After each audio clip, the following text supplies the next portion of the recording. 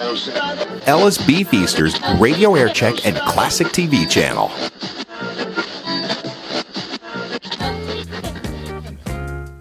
This is KDKA, Group W, Westinghouse Broadcasting for Pittsburgh, and this is Jack Wheeler, hoping you'll listen to my show from midnight till 6 a.m. right here on KDKA. Good afternoon. This is Loran Mann for KDKA News. At 1 o'clock, the temperature is 29 degrees. KDKA's official forecast predicts steady to slowly falling temperatures this afternoon.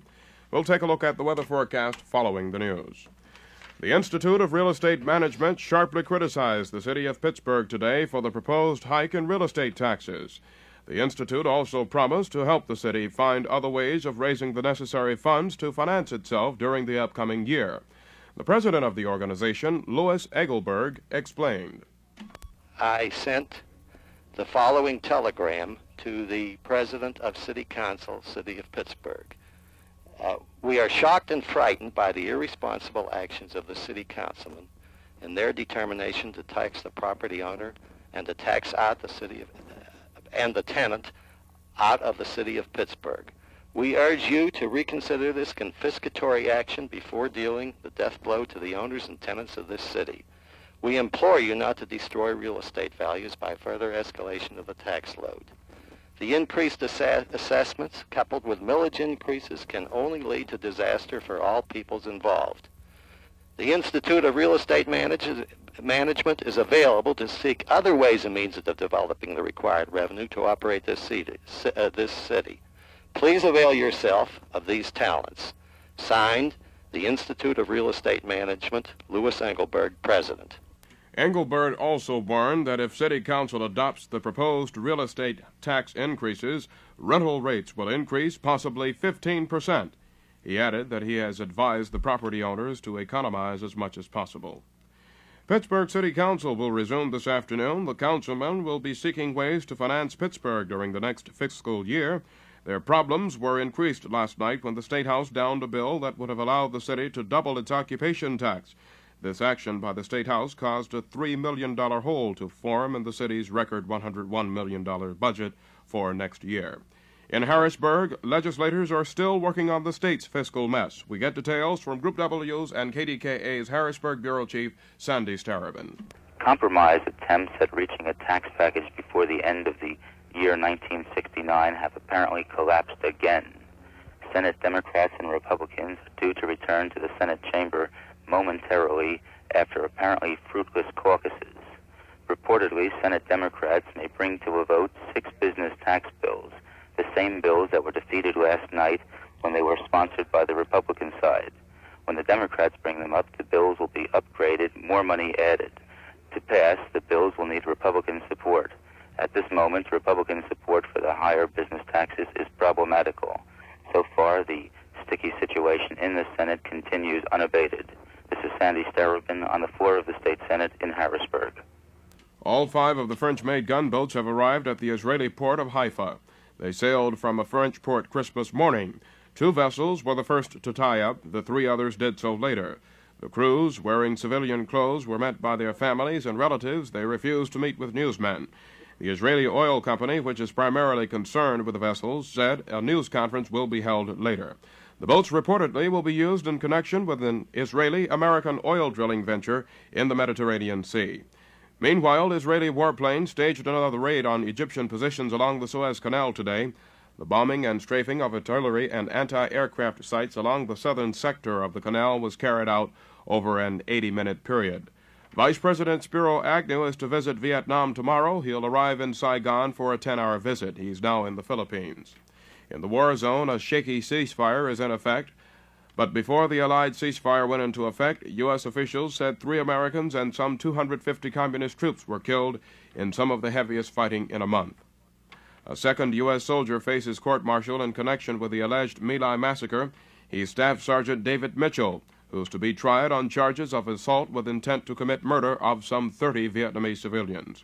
Returning to the local scene, the county commissioners are saluting outgoing Mayor Joseph Barr today on his last day in office as mayor of the city of Pittsburgh.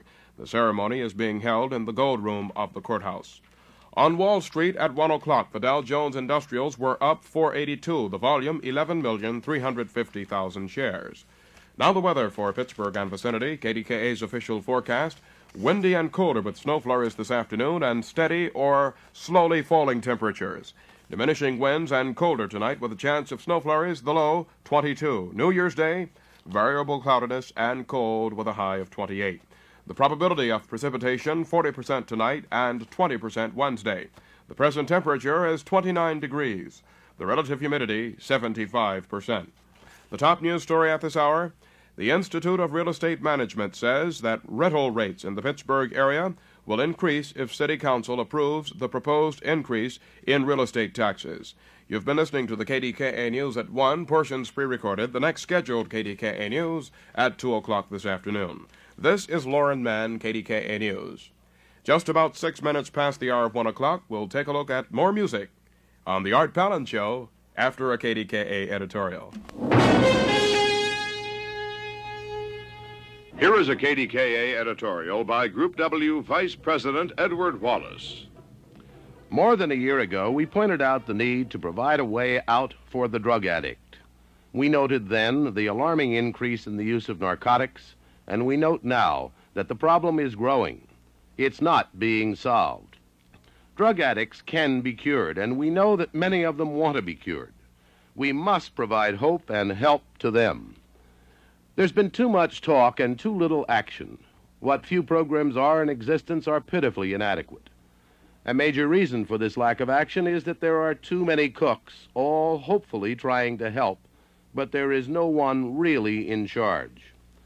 Just to name a few of the official agencies which are concerned, there are the District Attorney's Office, the County Health Department, the new Mental Health and Mental Retardation County Board, the police, the Coroner's Office, and other enforcement officials in more than 100 communities. These are just at the county and city level. At the state level, there are the State Department of Health, the Department of Welfare, the Department of Public Instruction, the Department of Corrections, the State Police, and the State's Attorney General. But no one is in charge. The drug problem is not isolated to one community. It's statewide, even national in scope. We suggest that Governor Schaefer call a statewide meeting of all the people involved in solving the problem of drug abuse. These would include educators at the college and secondary levels, religious leaders, medical and psychological experts, law enforcement officials, county and state health officials, and all the others concerned about the growing drug addiction.